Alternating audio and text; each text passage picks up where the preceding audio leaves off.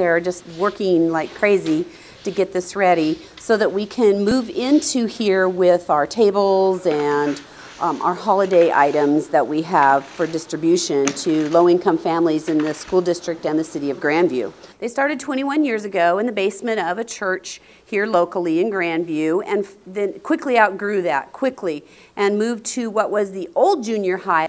And then in 1999 they moved to the site where they are currently at 1121 Main. And the school district owns that building and has been gracious to let us use it for all that time.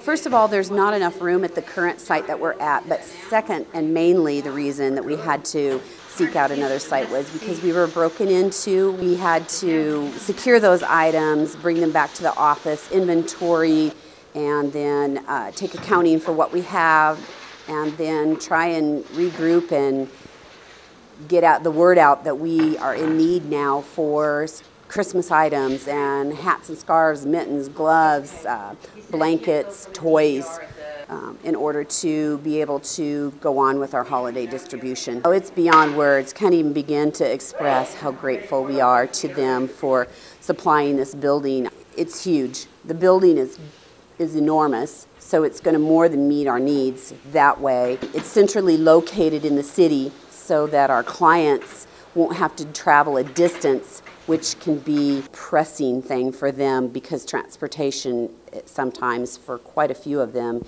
is a big issue. So we can't even begin to put into words what it means for ourselves as well as our clients.